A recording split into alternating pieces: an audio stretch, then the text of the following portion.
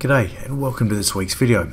This week we're going to have a bit of a review of CSL Limited, and as I've got there, it's definitely an Australian success story. It's been a phenomenal business since it listed in '94, and it was an incredible business prior to that, but I thought it was well worth going through and thinking about what have been some of the fundamentals that it's pushed it to its fantastic dizzy heights that it is in terms of share price now.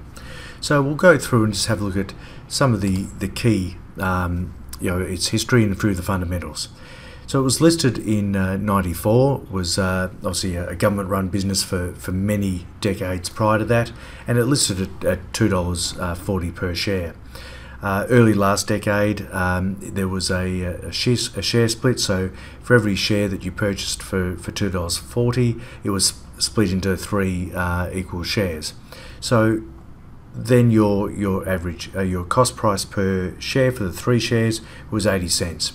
Now the incredible thing now is 80 cents has turned into, as at the 21st of Feb 18, $156.85.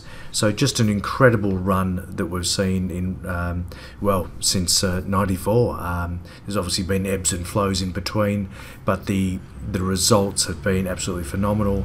This is all off the back of a very good first half year for the 2018 financial year. So yeah, great earnings growth and continued profit.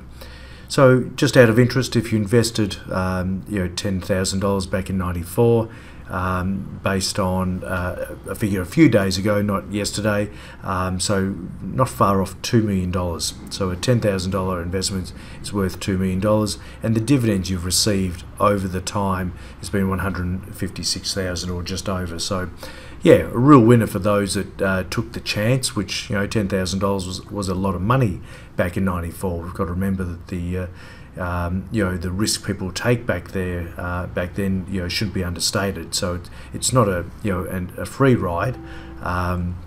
So what's happened? Why has it gone so well? Why do businesses increase value over time? And for me, it's clearly about earnings increases, earnings growth, and increased profit.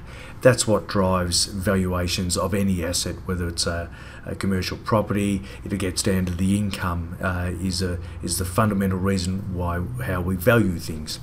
So what CSL have done over time is they've been constantly reinvesting back into their business. They've done that through research and development, and they've also done that through constant acquisitions in areas that it's core business for them to acquire more additional businesses in their sector. And of course, what's happened when you do that over time is you can see the earnings per share, and this is only going back to 2008, but it was $1.27, and now 2017 coming up to $4 per share. So that's what drives the valuation of any business and or asset. We'll just leap into the fundamentals for a quick look, and obviously return on equity has been absolutely exceptional, pretty well from day one. Anything above 15% return on equity is on the capital that's invested, what return we get. It's a key measure for us, and anything above 15% is a figure we're happy with. This was obviously the earnings for the 17 financial year, and this is the forecast earnings going up to 18, 19 and 20. So this is what we're chasing. We're after earnings growth. It obviously is very expensive to buy. It's obviously had an incredible run, but over the years it's always been expensive to purchase.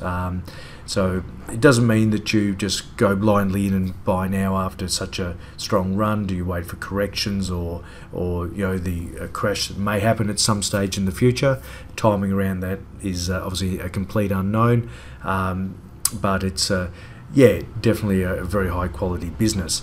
And you'll notice here that the earnings per share compared to the dividend that pay out, there's a huge difference there, and that just shows that the amount of retained earnings that they're keeping, obviously well over $2 per share that they keep, and they reinvest that back into the business, and that's what's driven obviously the earnings and profit growth. So if we blindly just look at a dividend yield, we'll say, geez, we're better off with a term deposit at 2.5%. Not that that's exciting, but if we blindly just compare dividends, you'll say, well, this is pathetic. But when we're getting 1.25 of a growing pie, so I would always say to my clients, I prefer a smaller dividend on a growing amount of money, and give it long enough that dividend will be obviously very substantial. So yeah, it looks expensive. PE is pretty high when it averages close to probably 16, 17, 18 for the Aussie market. The debt to equity ratio in 16 was 100%. Anything above 40% should be considered. But when we look at the interest cover, so of their earnings, how many times can they cover off their interest costs? And that is 22 times. Generally, we like 4. They can cover their interest cost through earnings 4 times or more. They can do it comfortably at 22. They're clearly using the debt that they have extremely well in terms of acquisitions. And one thing they've been doing for a long time is been buying back their own shares on a daily basis.